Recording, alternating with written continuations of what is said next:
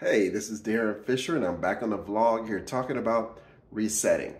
Within Spirity, we always do quarterly goals. We sort of set our things. We have an annual planning, but we set our goals every quarter because it gives you a natural, clean time to know here's my defined time of when I'm going to do something, not do something.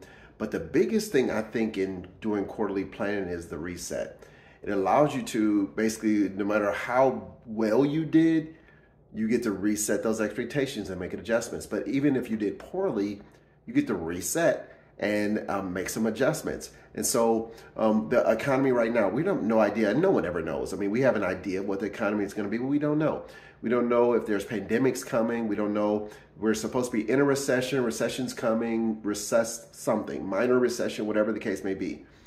We're in something. So right now, if that is the case, how do you reset? How do you look at the current infrastructure and then make adjustments based on it? And so I encourage you right now, reset a relationship. If you and your spouse aren't doing as well, or a significant other aren't doing well, reset the relationship, reset expectations.